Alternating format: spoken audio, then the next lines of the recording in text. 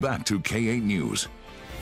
It's time to spin the wheel on fun for families in Region 8. The Greenville Jack-o'-lantern Jubilee happens this Saturday at the Greenville Recreation Area at Wappapello Lake. And joining us now is our friend Andrew Jefferson from the U.S. Army Corps of Engineers. Thank you so much for coming today. As always, I appreciate the invite. Oh, and we love it when it's all about the fun. And what all do you have planned Saturday? Well, this Saturday, which will be the 12th of October, from 5 to 7 p.m. at the Greenville campground, we'll have the annual Greenville Jack-o'-lantern Jubilee.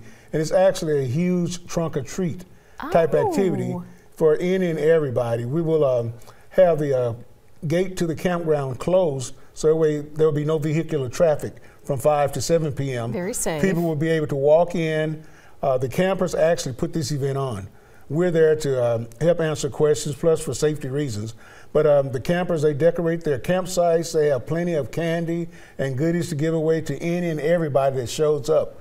Plus, the Friends of Wappapello Lake Association, they're going to be there as well, having T-shirts for sale. Oh, nice. The Wayne County 4-H Club on the 19th and 26th, that's next weekend, and the weekend afterwards, they're going to have hot chocolate and chili and whatnot as a fundraiser at the event. So there's going to be plenty to do.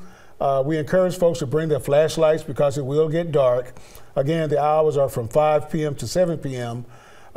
This coming Saturday, as well as on the 19th and the 26th. Okay, so don't just drop the kids off. We want to make sure the parents are there as well. And again, what time does it get started? It starts at 5 p.m. and it ends at 7 p.m.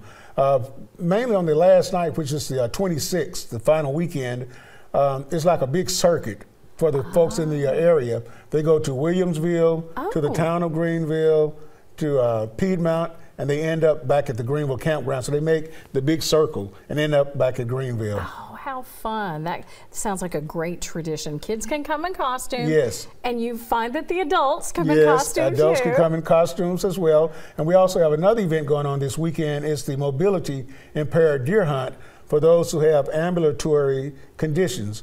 It's put on by our Natural Resource Program, Eric Lemons. He's the lead ranger. We have about 25 people that will be participating, and there are several areas that have been designated as hunting zones for those who participate.